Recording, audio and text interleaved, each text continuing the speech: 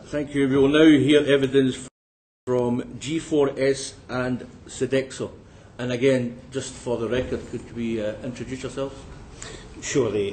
Jerry Petherick, I'm the Managing Director of the Offender Management Business Stream of G4S, Care and Justice Services. Thank you, and I'm Kate Steadman. I'm Director of Government Strategy for Sodexo Justice Services. Okay. First question.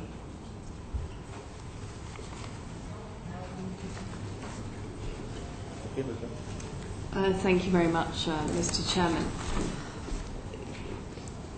Interested in how the offender management works at present, and whether or not you think that the NOM structure as it currently stands is going to work. My view is the revised NOM structure gives a clarity which we've been seeking for some time, and I think the separation into distinct business streams is positive and good, and certainly my initial experience is that there is a much clearer definition of the expectations and work. I would echo that, really. I think it's a clearer structure. I think it's smaller. I would say that I think there could be greater clarity given to external stakeholders about the structure of MOJ. Obviously, they're still going through a transformation process, but I still don't think that's entirely clear to people outside the department. But broadly, I'd echo that, and the ending of the regional structure being improvement and simplification. In implementing this bill, do you see the opportunity for further cost savings in the structure of NOMs? I think, as Kate said, the removal of the regional tier has helped and is giving the clarity. My belief is that the further savings would come through greater assimilation of both the custodial work and the non-custodial work. And I think not only would there be cost savings in that, but it would be a more effective end-to-end system, because increasingly it's a work that I see either before people come into custody, whilst they are, but particularly through the gate, and especially where any mentoring type opportunities exist.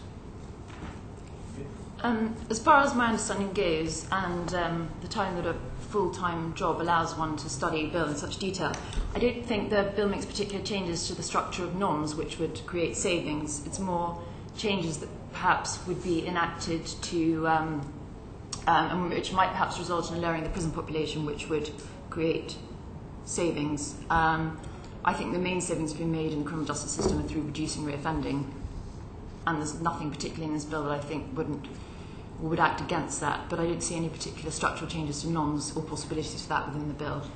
And what about the working in prison? What do you think the best way of that is being implemented? Can I just clarify, the working prison, the 40-hour week and so forth? Exactly.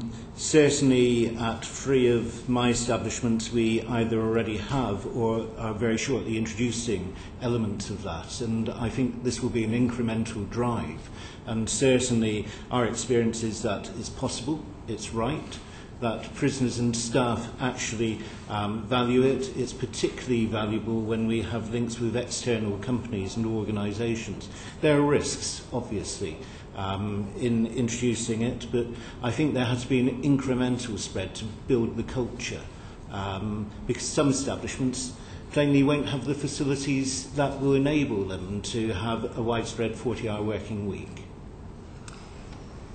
I echo that again to a degree that I welcome very much the government's call for increased work in prisons. I think it's the right thing to do, both for reparation to victims in that respect, punishment, but also for rehabilitation, for skills and increasing the chances of employment on release.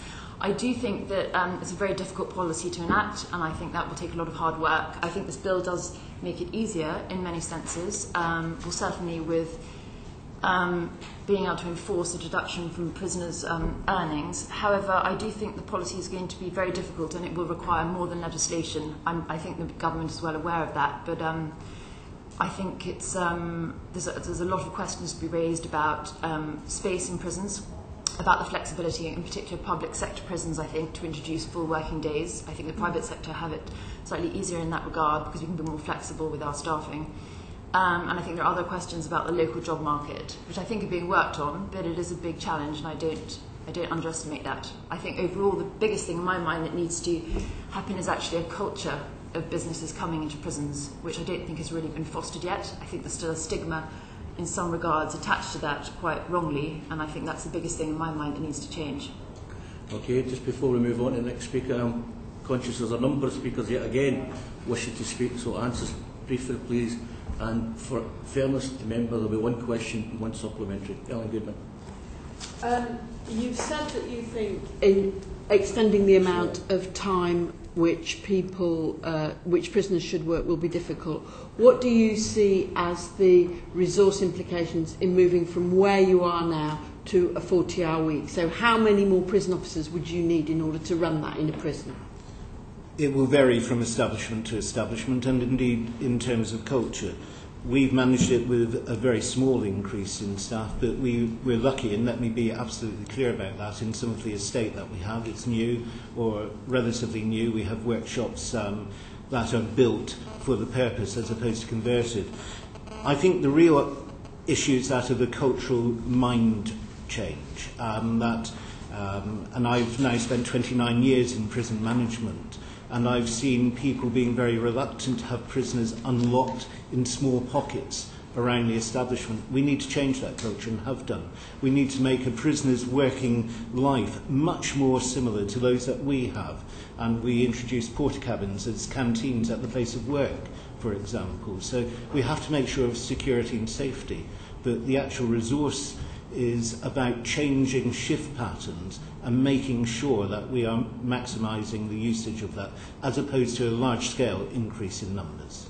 And do you think you can do that at the same time as there are 23% cuts in the criminal justice, so that the contracts you are making at the moment are presumably less generous than they were 5 years ago? Mm-hmm.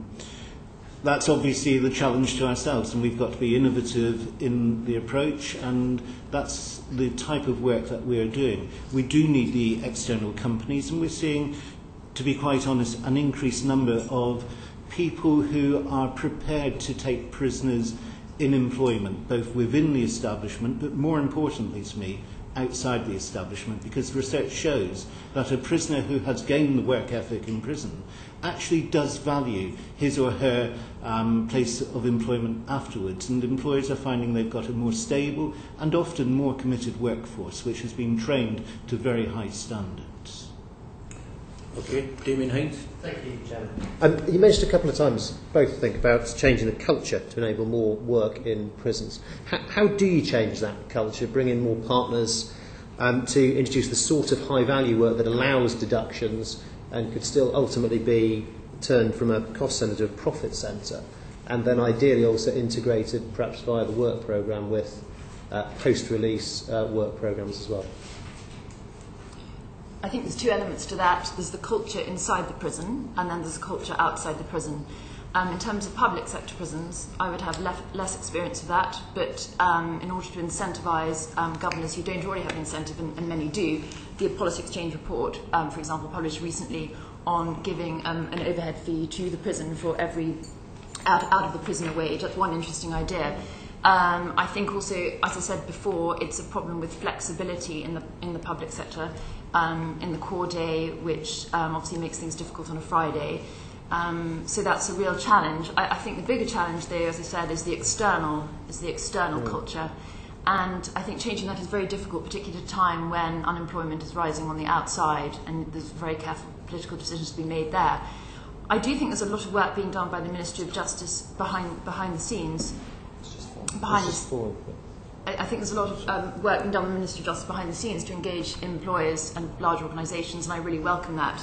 I don't know if it would be possible to do that more publicly and to make more public pronouncements, and if there's perhaps governmental championing of this, really doing something to change the sort of reputation that, working in prisons is bad. I think there are lots of big corporations who do work inside prisons, but they hide it because it's somehow dirty, and I think that's the biggest thing that needs to be done to change that. Can it ultimately be a profit centre both for the partner firm and for the prison? How do the economics work? There must be some scale curve relating to hours in a week and numbers of people involved. So how does that work? What does it take to get to the point where there's an active incentive on the financial sense as well as the responsibility sense to I personally think it has to be financial incentive on certainly on the external side. You can't expect people to do it out of goodwill, and I don't think anyone is expecting that. In terms of the actual finances and how it works out, that's too complicated to answer. In my opinion, on a general basis, that would depend on all kinds of profit margins. But it can be a profit centre, both sides. That's really the I believe question. so, yes, strongly. I mean, my response would be yes, it can. To get there, you have to have great resilience. Lots of hard work, lots of contacts at a number of levels, the CBI level, the local chambers of commerce level, and you actually have to get out there and market and explain and host work fairs for local employers and so forth. One of the problems is it can be very small scale and bitty, and the real issue is about scaling it up. And that's where organisations such as Transco, Timpsons and so forth come in. It has to be a collaborative effort, and we actually do need to drive the message. Undoubtedly, there are financial benefits potentially for both sides. Okay, thank you. Alex Cunningham. Thank you. How will you be able to guarantee safety in an environment where prisoners are more mobile within the prison estate? And, you know, even in a situation where people may be reluctant to actually engage with work, what does that mean in terms of staff numbers, appropriate staff numbers, such as prison officers who will be needed to supervise prisoners who are more mobile? In any establishment, be it public or private, safe systems of work, risk assessments and so forth undertaken to ensure that. And some of that is a matter of judgment. In my experience, a busy prisoner is a safer prisoner and a happier prisoner because they're actually engaged. Because if there are large levels of inactivity in a prison, boredom comes from that, and we have control problems born out of that. I've known that through various times in my own career. And so if you make work attractive, and that can be from the training point of view, from the rehabilitation point of view, from the financial point of view, there is a buy-in from the prisoner, which actually breeds safety. So you don't think that having prisoners, many more prisoners moving around a prison in different work environments will require greater supervision from prison officers? There's always a risk when you have people out, and that's where the professionalism and the risk assessments come in, and you make sure that you have sufficient staff. No one, and I certainly wouldn't, no one would advocate having unsafe staffing levels, unsafe working practices. So, well, you need additional people, though. That's the point. At a time when there are cuts in the system, do you need additional people in the system to supervise prisoners when there's more of them mobile within the community? I can't accept a generic statement that you need additional people. You need to look at how you are using your current resources, and you may be reprofiling those resources, making more effective use of them, and so forth. In some instances, you will require more staff, and that's where the economic element comes in, because if you're bringing in more income, you can actually afford to have more staff. But I would refute a suggestion that across the board there aren't sufficient staff already in the system. There will be some locations where there aren't, there will be other locations where there are, and you have to do that on an individual establishment risk assessment. But reducing numbers isn't going to be the key. Move on. Sorry. Ben Wallace. I think for us, I should give up my stuff. Cunningham has got all the answers I require about it. Could I just pursue you a bit on what you are doing as businesses in terms of, for instance, hosting jobs fairs? What are you doing to get these businesses into your prisons? Because you're going to have to do that if you're going to deliver a work programme. We are in the process of a systematic engagement with outside organisations in order to bring in further work into the prison. We also already have a lot of workshops going on in our prison with qualifications attached, and they range according to gender, according to all sorts of things, and there's a lot already provided. However, we are trying to up that. We're also trying to introduce things ourselves. We've recently developed a proposal which we're beginning to implement now, which is to take all of our company's UK printing business, put it inside one of our prisons, It's currently disparately outsourced. It will now be done by prisoners inside a print shop in the prison, run as a social enterprise with all profits going half to victims and half to local resettlement charities. So we are doing a combination of external engagement and bringing our own work and trying to into the prison to increase things already, but they're already fairly. We're operating at almost a 40-hour week in several of our prisons already. Very much the same internal-external supply chain. At Old Course Prison, we hosted the local Chamber of Commerce on 2 or 3 work fairs, and we've had great benefits from that, not just in terms of work coming in, but as someone suggested earlier, the change in attitude that people outside who have never been in a prison often see prisoners as being unemployable. And when we start getting that interaction, people realise that these are very genuine people who have, through whatever reason, ended up where they are. The other avenue... Very brief, time is moving on. Tom, do you have a supplementary? Yes, I do. Are you actually planning to make any physical adaptations to your prisons to enable you to do more of this work? Yes. And that's an ongoing issue, because as we change the work stream, and we're currently changing a workshop at Old Course Prison from one type of work into a light engineering training and production facility, so inevitably there have to be changes for that. Andy Slough? From the answer you've given to my colleague, it does seem that you're going to have to be asked to do a lot more with less resources. There was also an announcement yesterday by the Minister that there would be a new tendering process. I think one of the G4S prisons coming to the end of the world, but 8 further prisons. Are you intending, at the same time as you're coping with those tensions in your existing work, are you intending to expand, are you intending to bid for any of those contracts? We have a meeting tomorrow which will define that I would be amazed if we weren't, and we're obviously gearing up our resources to do so. The interesting point, when you say your resources, are your management staff and your staff generally, do you generally recruit from within the prison service? I mean, I don't know what the background of each of you, Ms. Stedman, is in relation to that, or do you tend to take people from outside, from other professions? Increasingly it's a mixed economy, because traditionally there was only one source, and I came through that source personally. We also, again at Old Course Prison, have the first director who joined as prison custody officer and is now director, and increasingly the reservoir of talent and experience is such that we're beginning to see that pull through, and indeed we obviously utilise international experience as well. All of our directors, obviously in the private sector, governors are called directors, all of our directors have very long and impressive public sector experience. The rest of our prison staff are taken from a mixture. I would say a lot of them are fresh staff. However, I should be pointed out, with regards to this new tendering process, obviously all but one of the prisons are currently in the public sector, so that poses very different questions for where you get your staff from. Because of duty and things like that. Yeah. Is that your own background in the prison service? I'm so sorry. Is your own background in the prison service? Is my own background in the prison service? No, it's not. No. Okay. Thank you. Robert Buckland. Thank you. Can I move on to curfews? The bill, in 2 ways, I think, most notably in terms of sentence, extends the potential ambit of curfews, 6 to 12 months, 12 to 16 hours.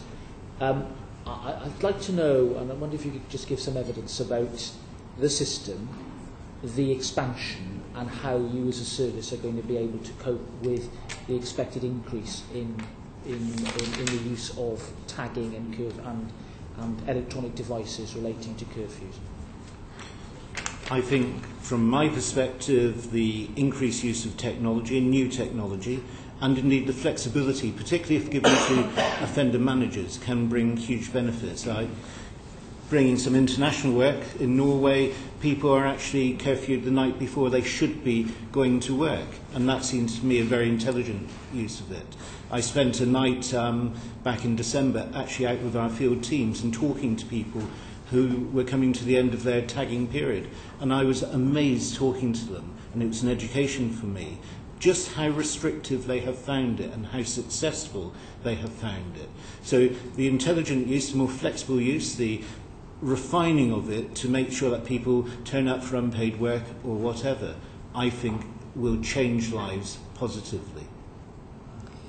We don't currently provide electronic monitoring services. Obviously, that's coming up for tender again soon. That may well change, but I don't know. Traditionally, as an organisation, we've taken the view that we're very values-based and that we don't enter into pieces of business unless they have a predominantly rehabilitative element. And electronic monitoring, as it has been structured in the past, is more of a monitoring service rather than something which we believe has the ability to really impact on people's lives in the bits that the private sector provide. I just have a supplementary. I mean, you're developing the points about the changes in technology to make the system more effective, and you mentioned unpaid work. I mean, is it an evolution from just a monitoring service to a service that is actually much more intrusive potentially in terms of regulating the activity of the individual who is tagged? I have to show some dissent from the fact that it's only a monitoring service, because my experience is it was far from that, because I saw field-based officers actually interacting not just with the person, but with their environment and with the family. And I've listened to the calls at the other end, and there is a lot of interaction. We can do more. Obviously, we can do more. Yes, I think it is going to be more intrusive, but actually I think that's what the public want. Yes. And actually, I'm not being critical. No. But it's also the individual on the tag actually wants, because most people do want to be taken away from the practices that have led them to that position. Thank you very much. Okay, Green. Thank you. To what degree do you believe that the provisions of the bill will impact on your ability to meet the special needs and circumstances of women in prison? I don't, unless I've missed something, I don't think that the bill touches in particular on women and really has a particular impact on them. I think there are some measures which could be seen to strengthen community punishments and community sentences, which I think can only be a good thing for installing public confidence in them, so that sentences feel able to hand them down on more occasions. And that is obviously favourable to women when they are carers of families. But otherwise, it's one thing I would say that I don't think the Green Paper focuses in particular on women. I think the strengthening of the community sector issues can only be good in that way, particularly if we give flexibility to offender managers at the local and regional level to have more impact on refining some of the restrictions, because then we can be looking at tagging people for different curfew periods to allow them to attend schools with their children and so forth. There are heaps of ways that innovation and entrepreneurialism can help in that way. You both alluded to the fact that there's no specific focus on women, either in the Green Paper, I think you said, Ms. Steadman, or in the bill. Do you feel it would be useful to progress the proposal that the previous government took from the Corston Review of having a women's champion in the penal system? I personally think champion or no, it doesn't particularly matter. I think it's the policy that comes out that's important, and how that's done, it's to me neither here nor there. I think it's difficult as a service provider to comment on detail on sentencing proposals, to be frank. But as a personal opinion, I welcome the recommendations of the Corston report. It's just a matter of really, in a criminal justice system which, in my view, needs quite a lot of reform, and I think this bill and government policy goes a long way to achieving that. Where you focus your time and resources on, women are a very important population group. I don't doubt that at all. But I understand that they're also a small proportion of the prison population. My personal view would be to challenge NOMS to make sure that they are providing that insight. And I've seen various ways that's been done in the past. Okay, Damien Hines. Thank you, Chairman. I wanted to ask you about the importance of financial capability in rehabilitation and the implicit intent to increase the prevalence of payroll deduction saving schemes, but more importantly, how that can best be integrated with sort of wider financial capability programs in prison, of which there seem to be some pilots, but a little bit patchy, and also how you can integrate that to involve with mainstream financial services upon release. a lot of this is in how you prepare and explain it to prisoners about what it's for. And again, at Old Course Prison last year, we gave £4,500 that prisoners had donated from their wages to local victim support charities. And it's the expectation that we've created that prisoners there will will both save some of their money, and on average people have been in that group have been leaving with £250, which may not seem a lot, but it's a start, and have given money to charities. So I think it's setting the expectation. We come back to cultures, and it's about doing that. We then have to work, and I know that Sodexo work very closely with a particular bank to provide bank accounts, and that's something that we're looking at. But yes, thanks. We won a Guardian Public Service Award for our co-op bank scheme at Forest Bank, and the finance gap for prisoners is obviously something that needs serious work. I think it's improving. I don't have any particularly additional strong views on that, I have to say. Thank you. Thanks. Helen Goodman. I want to follow up on the question that Damien Hines has just asked. I think it's a very important question. When I came to Peterborough, and you very kindly showed me around, Kate, we came across a story from one of the people who worked there of a woman with an infant for whom housing had not been organised before the day of release. And I have since discovered that for women leaving mother and baby units across the system, that's quite a common practice. So I was wondering whether, you've said a lot about cooperating with the private sector, but I wonder what you would feel about a duty to cooperate with public sector agencies, local authorities, housing associations, PCTs, to ensure the kind of seamless support that people need, which Mr. Hines was really alluding to. Just to clarify, if I may, as far as I'm aware, if I understand correctly, in that case it was that the prison discovered that the local agencies had not prepared housing for the offender who was being released, and the prison intervened to ensure that it was done before she was released. I don't think there was any absence on our part. Obviously, I personally think this great divide between the sectors in all areas of government that's existed historically is out of date. We worked very closely with local agencies in the public sector. We work very closely with voluntary sector organisations, and we are a partner. I don't think any one prison or any one agency can exist on their own, working in silos. And we work extremely closely with all different local agencies on release and pre-sentence to give offenders the proper joined-up care as far as is possible. I think the real issue is that we all have to stop looking at prisons there, community there. We've got to work through the gate, and to do that, I think we have to jointly create a very effective, very professional mentoring process through the gate. And they're trite words in many ways. People use it time and time again. But actually, the transition from custody for any prisoner, male, female, adult, youngster, back into the community is a real risk, and I've seen it time and time again. And it's where you actually have someone that individual can turn to really make the transition. The real problem, the under 12-month sentence people who don't have any statutory supervision. In Wales, we have a transitional support scheme, which is a professional mentoring scheme for any prisoner, from male, female, from any prison, going back into South Wales. And we actually see the impact of the mentors, some of whom are ex-prisoners themselves and have gained this experience. And actually, yes. I mean, I think we all recognise good practice when we see it, and I think we're all agreed that the St Giles Trust are doing great work in Peterborough, for example.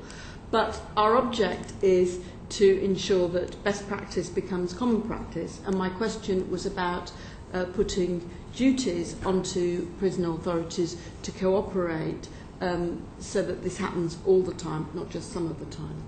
See, I have to say, I take that as read, and I expect my directors to do that. And I would get very irate if I found examples where they wouldn't, and I'm sure Kate's the same. We're contractually obliged to do so. it's really, again, creating that culture, that expectation.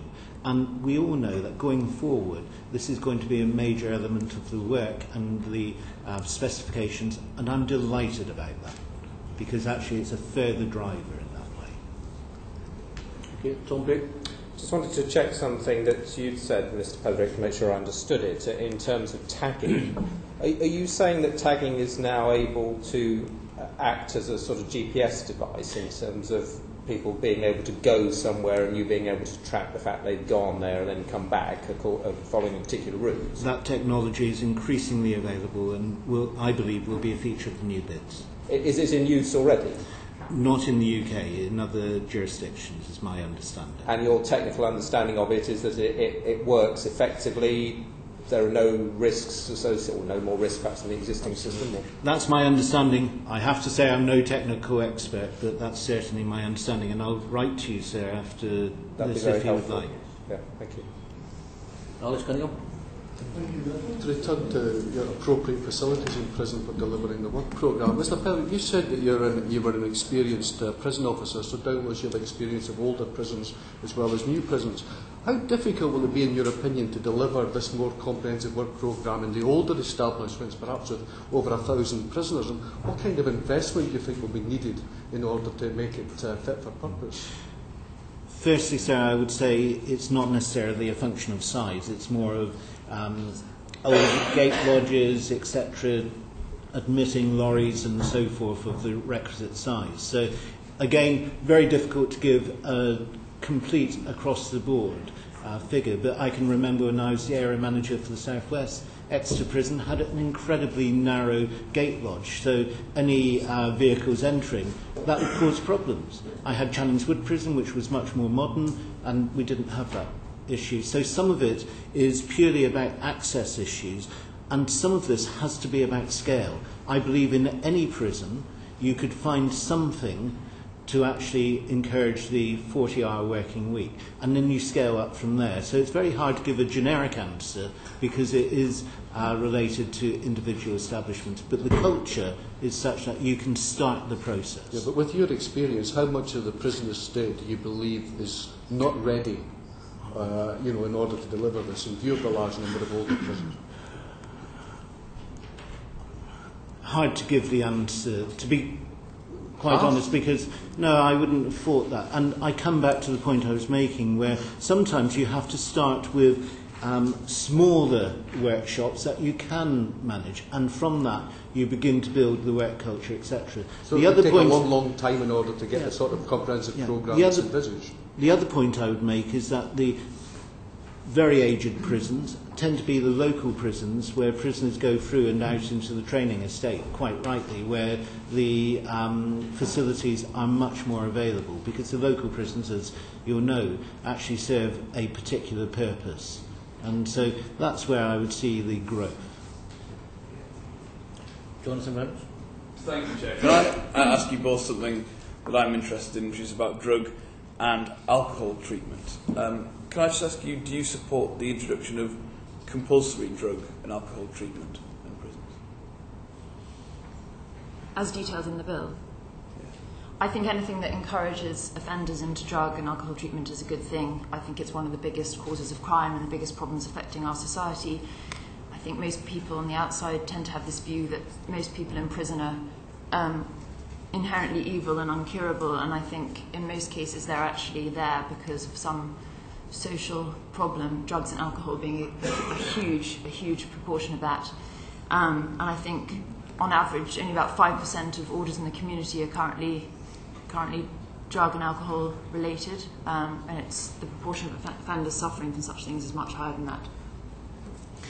The answer, my personal answer to your question is yes, I do, because very often people need that initial drive to take them through that first period of resistance and so forth. And is it simply a matter of making it compulsory and that's how you get to that point? I mean, are there any problems for you in that approach? There are going to be problems with any approach, to be absolutely honest. And yes, I can foresee some problems, but I can also reflect on other times, including the introduction of mandatory drug testing, where I thought this is going to be a real issue, and it wasn't, to be quite honest. And I think a lot of it is about how expectations are set, and more importantly, how they're managed at the interface. Yes, just to widen that out a little bit further and talk about wider prison health services. What will the effects of privatising prison health services be? Well, increasing in the new bids, they aren't privatised, because in the experience I'm having at the moment with Birmingham and Featherstone too, the local PCT commission the healthcare service, and I actually feel that's the right model, and my assumption is that will continue going forward. My understanding is it will continue, that prisons that are currently in the private sector, they won't have their contracts ended in terms of healthcare, but they'll, as contracts come up for renewal, they'll move over to PCT basis. That's my understanding from Department of Health. Okay, Andy Slaughter. For what you've said so far, there seems there are going to be quite significant changes in the way that your prisons are run. There may be capital works, staffing changes, presumably staff have to be trained. How does that work in contractual terms? Do you renegotiate your contracts? Do you have supplementary contracts? The initial specification will set out expectations as to the level of work, time out of cell, and so forth. If we want to negotiate a change to that, either we or indeed the authority can submit a notice of change for consideration and so forth. I would be surprised if we went to the authority to say we want to change this workshop from A to B, because that would be down to our management of it, and we would incorporate any costs in our business model and business case for any particular change. I'd just like to clarify that I think certainly in most of our prisons that substantial changes would not be required to introduce a 40-hour week. Not substantial changes anyway, just to clarify that. I'm slightly surprised by that. What sort of hours would you anticipate prisons to be working at present? Well, some of our workshops operating in Forest Bank, for example, one of our prisons on 37 hours a week, so it required very little change to have an extra 3 hours. We have the resource and the modern design and the flexible staffing arrangements to do that. So you won't be going back to the MOJ and saying we need more money or we need substantive changes into the contract we already have. You'll simply be coping with the changes which the bill introduces within existing resources. As far as my understanding goes, yes, we certainly won't be asking for more money. I don't think there are any other contract changes that would have to result from that, as far as my knowledge of contracts goes. Like Kate, our workshops are working at that kind of level already. And obviously we have the benefit of being relatively recent operations, and so we're developing our own culture, have developed our own culture. And a lot of this, I do come back to, is about cultural and organisational changes, and that can come down to shift pattern changes and so forth. But that might not be true. Sorry, Andy, sorry, I didn't even go. David Hines. Thank you, Mr. Sheridan. Twice. I wanted to ask about payment by results and social impact bonds, which touched on a number of these issues that have come up, drug and alcohol rehabilitation, the work programme and so on, as well as overall rehabilitation. It strikes me that, and these are new areas, of course, and everyone's sort of coming to terms with it. It strikes me there are 6 challenges with PBR and social impact bonds, which are defining the audience, isolating the impact of interventions, defining a control group, having measures of success, the fact that savings will come from different budgets in the public sector and there's a danger of double counting, and finally that cash flows, positive cash flows may happen over a very long time, during which there may be 2 or 3 or 4 changes of government. It strikes me that with stopping reoffending, you've got the most perfect kind of model for dealing with those 6 challenges. But even within that issue, even within that challenge, how big a potential do you see ultimately for payment by results and social impact bonds? I personally think it's 2 slightly different questions. Payment by results, I think the logic is to a degree flawless. I mean, you can argue with the fact that if it works, you get paid. If it doesn't, you don't. We are obviously at one of our prisons, Peterborough, piloting the social impact bond there, which is going very well. It's also been a learning process, obviously, but I think payment by results has a positive future, but I think the devil will be in the detail in a lot of these cases, and we have to see how it goes. I can't pretend it will be the solution to everything. But as an order of magnitude, 1%, 10% or 100% of the ex-offender population, do you think could be covered by programmes which ultimately could be funded by social finance? That's a different question. That's going to be my second answer, which is social impact bond versus payment by results. They're two different things. Social impact bond, as far as I'm aware, is when the money comes from social investors in the community, as opposed to private finance and other things like that.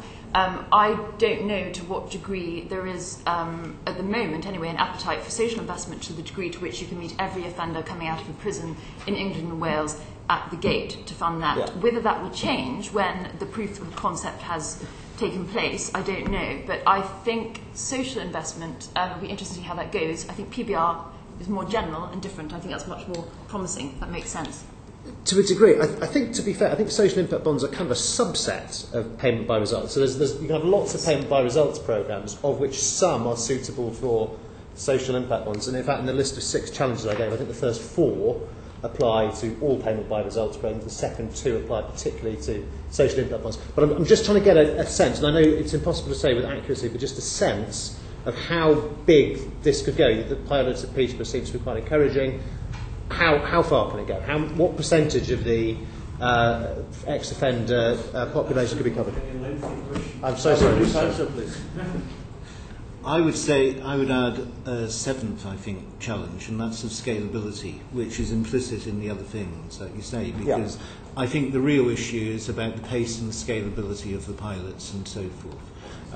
Certainly, we are up for payment by results. It is the way forward. We're getting experience through the Welfare to Work programme of that, and I think we'll take a lot of learning from that into the criminal justice sector. We're at the moment conducting a type of lessons learnt survey from our initial work, which again I'd be very happy to provide to the committee when it's completed. So I think the appetite's there. As Kate says, the devil will be in the detail. Okay, Dave Watts. I was interested to hear your response to the earlier question about your relationship with the public sector, and specifically about the woman who was leaving, and I think you said, the prison found out that the local authority hadn't provided housing. Doesn't that indicate that there's a gap between the relationship between the prison and the public sector? The relationship doesn't seem to be what it should be. If I'm totally honest, I can't recall the exact detail of that precise case. I'm not based at that prison. This took place with a visit with the Shadow Minister, and it was a member of staff who was relaying this anecdote about how the prison actually intervened to ensure there was housing. To be completely frank, I can't remember whose fault it was, who failed to do what in the process, but it's without doubt in my mind that, as Jerry said, the relationship between the prison and the community is where the answer to reducing reoffending lies, and all our prisons are designed towards achieving that. There's no doubt about that for years and years that's been the cliff edge. No matter what you do to prisoners while they're inside, if you let them fall off the edge without support on release, then it's useless. So I can't comment on the individual case because I really can't recall the detail. I absolutely agree with you, but that's why I'm trying to pursue that point, because it seems to me there's a gap there from what you indicated, and it doesn't seem to be within the bill, and I'm asking for a comment on it. It doesn't seem to be a joining together of the probation service, youth offending teams, etc., in a way that is likely to lead to stop people from reoffending in the future. I think it's far better than it used to be, and MAPA arrangements for those who come into it obviously help. I can recall in my previous life I was one of the first members of the South West Reducing Reoffending Committee. And I think particularly pertinent because it's easy to identify someone to lead on the police matters, someone to lead on prison, probation, etc. The real problem we had was to identify someone who could lead on local authority for a very wide geographical area and a very dispersed. I'm sure you can finish your answer in writing to Mr. Watts if that's all. Yeah. Just to leave many thanks to both our witnesses for coming along, and thanks for your patience.